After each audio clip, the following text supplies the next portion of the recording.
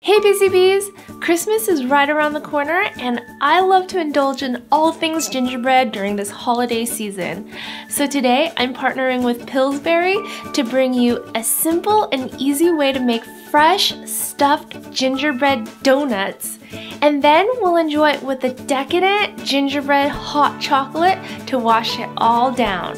Give this video a big thumbs up if you guys are a gingerbread lover like myself, and please don't forget to subscribe below. Let's get started. Okay, in a medium saucepan, I'm gonna add in 1 1/3 cups of whole milk, then half a teaspoon of vanilla extract, and 1 tablespoon of molasses. Molasses is the ingredient that gives our gingerbread custard that smoky note. I'll mix it with a spoon until I get all the molasses off. And then we're gonna move on to the spices. I'm adding in 1 tablespoon of ground ginger, 1 tablespoon of ground cinnamon, half a teaspoon of nutmeg, half a teaspoon of allspice, and 1/4 teaspoon of ground cloves. It smells so good already, all these spices. While the milk is heating up, I'm gonna work on our egg mixture. Here I have 1/3 cup of granulated sugar, 2 tablespoons of cornstarch, and 1 egg. I'll mix them all together until they become a paste. This will transform our milk into a delicious silky custard. Finally, when the milk starts to steam and bubble a little bit, I'm going to take it off heat and pour half of it into my egg mixture, being sure to mix while I pour it in. This will prevent the eggs from scrambling when they're exposed to the heat. Now I'll take that mixture and pour it back into the saucepan, again making sure to whisk vigorously until it becomes a nice thick custard. It's gonna happen in about 2 to 3 minutes, so just keep whisking. Yep, it's starting to thicken and pulling it off heat. Now I'm gonna pour it into my bowl, and then 1 tablespoon of butter at a time, I'm gonna mix it in until the butter's completely melted. The butter is gonna give our custard a nice and silky sheen like this. Doesn't it look so good? Now I'm gonna cover it with some plastic wrap, making sure that it touches the custard so that a film does not form on the custard. I'll let the custard cool to room temperature, then I'll pop it in the fridge and let it chill for 3 hours to overnight. In a bowl, I'm gonna add in 1 cup of granulated sugar and 1 tablespoon of ground cinnamon. I'll mix it up well, and then I'll set it aside. Now, using my Pillsbury Grand Southern Homestyle Biscuit, this is an awesome shortcut to make donuts at home. I'll open up my Pillsbury can, and they're already pre-cut. Easy peasy. Now I'll add about 3 cups of vegetable oil into my medium saucepan. I'll heat it up on high heat until it's ready.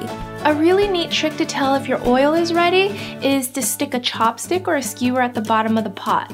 If tiny bubbles start to come up, then it's ready. Now that my oil is hot and ready, I'm gonna add my biscuit dough. Look at it sizzle.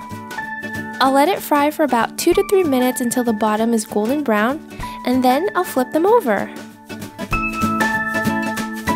I'm just gonna make sure they're evenly fried here.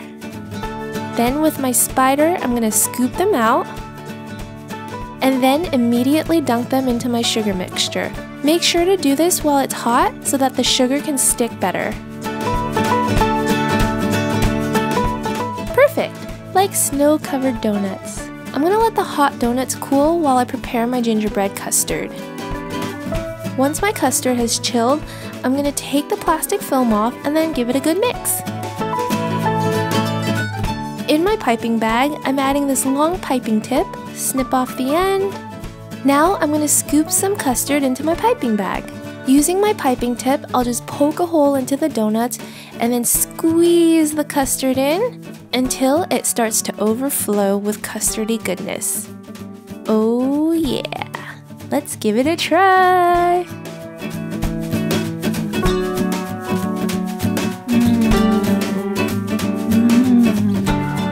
The biscuit dough is so fluffy and it's still warm, which is delicious.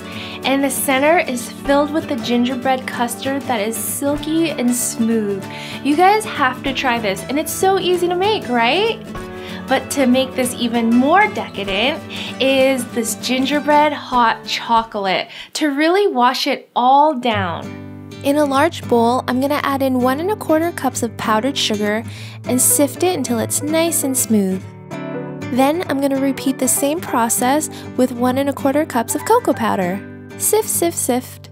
Now I'm going to add in 1 tablespoon of ground ginger, 1 tablespoon of ground cinnamon, 1 teaspoon of allspice, half a teaspoon of nutmeg, 1/4 teaspoon of kosher salt, and then I'll sift those through too. Sift until it's gone. Then I'll whisk everything together.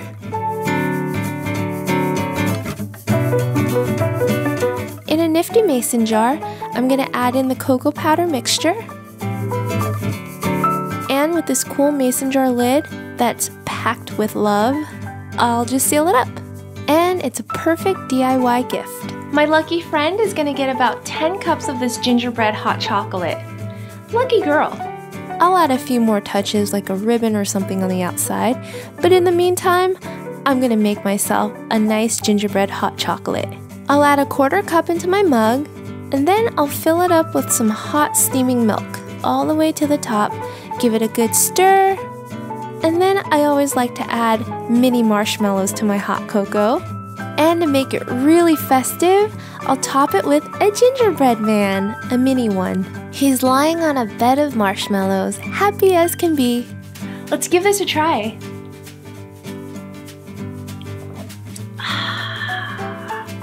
It's so cozy and warm and just ties so well with my gingerbread donut. The holidays are all about indulgence, and I love making these treats to share with my friends and family. What are some of your food traditions and things you like to make?